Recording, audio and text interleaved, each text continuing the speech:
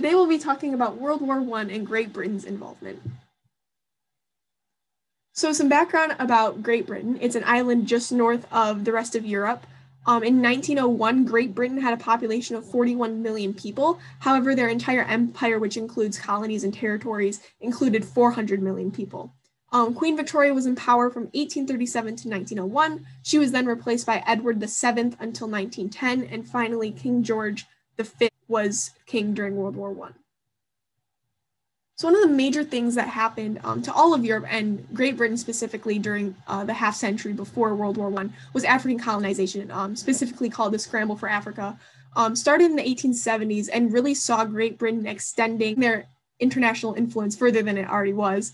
They eventually, however, met African tribes who were very unwilling to be colonized due to the bad past that colonization had in Africa. Ultimately, this led to 1881, the First Boer War, in which the Boer tribes stood up and defeated the British troops.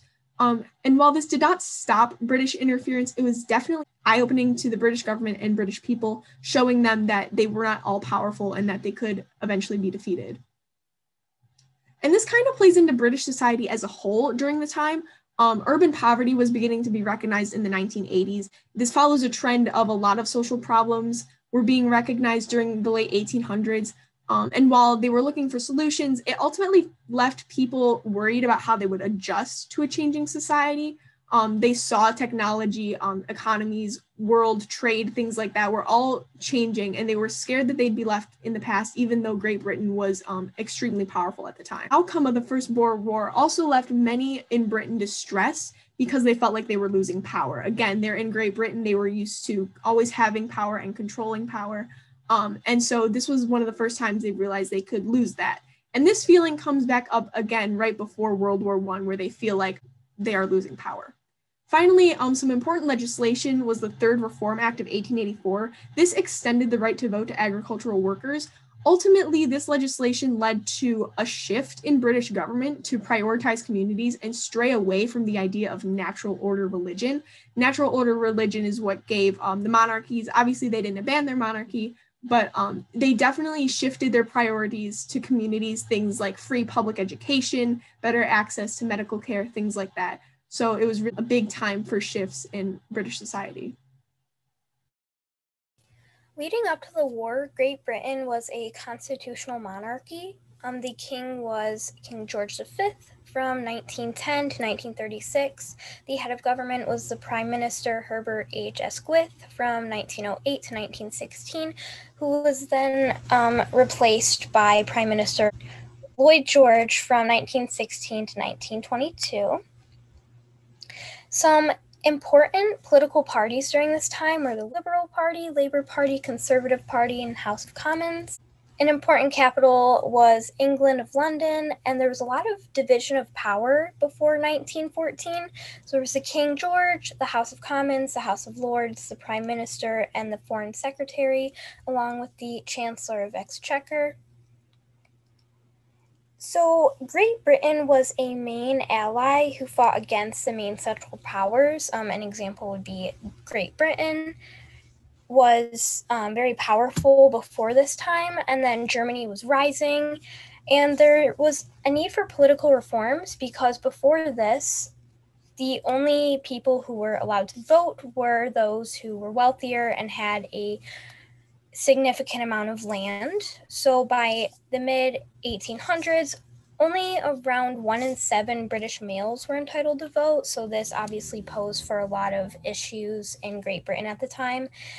And by 1914, Europe was divided into 2 rival alliance systems, the Triple Entity, which was Britain, France, and Russia. And then along with the Triple Entente, there was the Triple Alliance, which was Austria, Hungary, Germany, and Italy. And in 1893, Germany's power was growing in Europe. Therefore, Britain and France decided to join the alliance. So the Triple Alliance caused a threat.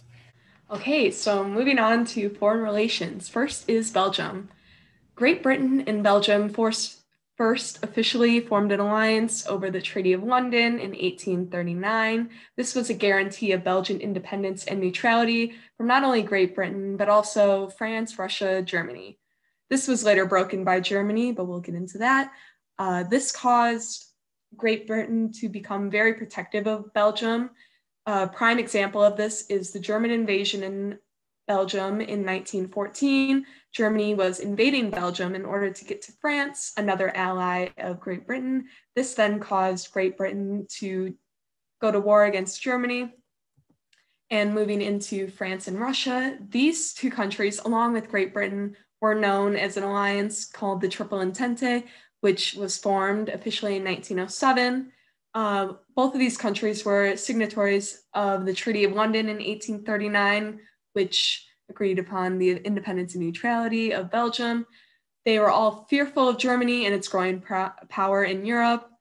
Germany had declared war in France, and this was the cause of the Belgian invasion in order to get to France. And Britain was fearful that if France had lost a war against Germany, Germany would gain control of France and consequently all of Western Europe, and Britain was not about to let that happen. And Great Britain and Germany had experienced a lot of tension between the two in the recent years. For example, Germany had pushed construction of a battle fleet in the 1890s, and immediately after, Great Britain responds with an unprecedented shipbuilding program in the Royal Navy.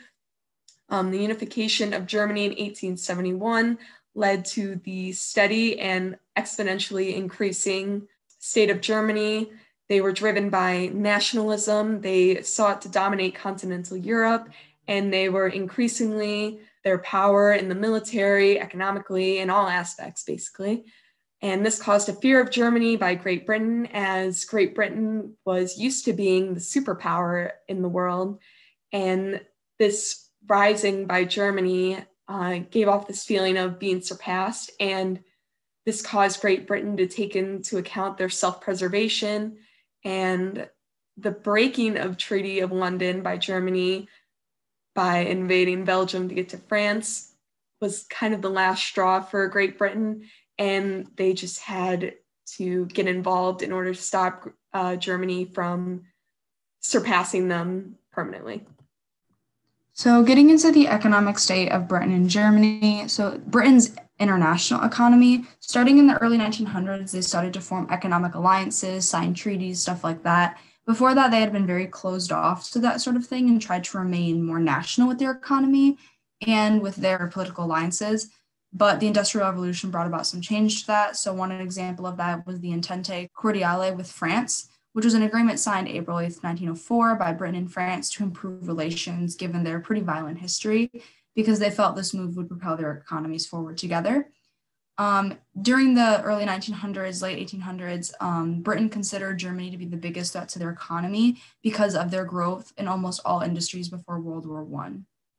So this graph shows the GDP of Britain and Germany and a couple other countries as well. Germany's in blue and United Kingdom's in green. So you can see towards the end, around 1906, Germany surpasses the United Kingdom very slightly. So although Britain was considered to be the center of the global trade in the early 1900s, Germany's economy was on the rise during that time. And it was first in coal, iron, chemicals, light engineering, and more, which was stopping Britain from being Europe's largest economy. So considering the shipbuilding industry, Britain had the world's largest shipbuilding industry, so it surpassed Germany there, but Germany was leading in everything else. These things combined was the first major economic shift for Britain in the past few centuries, because Britain had been on top, especially in Europe for that time. So they viewed Germany as a main economic threat and their economy as one of their main priorities.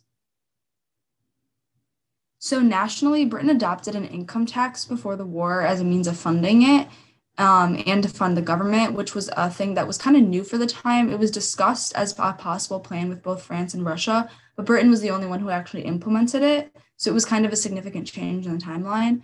Britain was also incredibly invested in their economic planning before the war because of the reasons previously mentioned.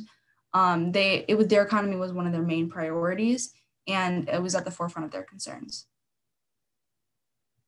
The Committee of Imperial Defense, aka the CID, was approved in 1912 with Germany's power increasing, and it was basically just a committee dedicated to using economic warfare against other countries. But directly before the war, Britain gutted this committee and didn't use it and replaced it with a blockade plan instead, because they were scared of potential reactions by neutral countries before the war. So that's Great Britain before World War I.